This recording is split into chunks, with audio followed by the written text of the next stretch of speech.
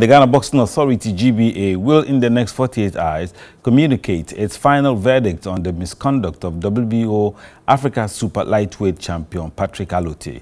This follows the disciplinary committee's hearing on Wednesday, February 5. And some members of his management team responded to the Ghana Boxing Authority's invitation on Wednesday. He was to show cause why sanction should not be taken against him for beating a football fan at the Accra Sports Stadium last month. After hours of closed-door hearing, the boxer and his team emerged. A management team member, Allotey, recounted what transpired at the hearing.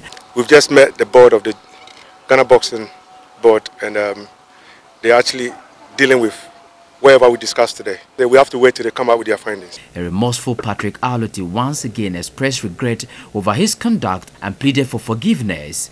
What I have in my mind to say right now is I'm pleading on every Ghanaian and the Kotoko fans and the Accra folk fans that I'm really sorry. I have regret what I did. They should forgive me.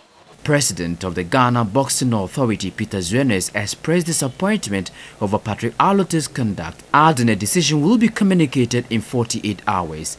Very, very remorseful. If you hear the details of what went on there, you would wonder why he even did that. Because on record, he's one of our very disciplined boxers, and one wonders why he would allow his anger to get the better of him, knowing fully well he's a licensed professional boxer. At the end of the day, we have taken a decision to sanction him, except that we will communicate the nature of the sanction within the next 48 hours. He also admonished the boxers to be disciplined. They have to learn to comport themselves both in and out of the ring. Discipline is very key.